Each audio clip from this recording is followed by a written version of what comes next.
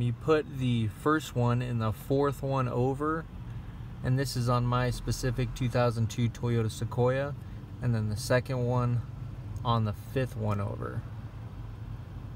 And then I just wired these paper clips to some alligator clips.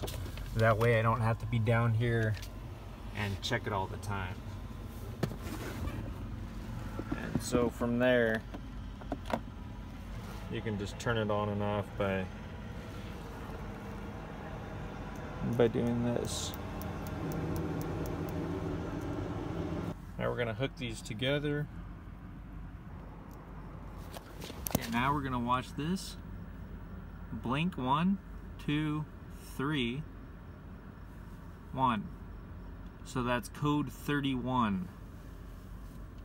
So depending, and it's just gonna keep repeating. Depending on which code you have, you're gonna want to look at it and see this particular one is a steering wheel angle sensor.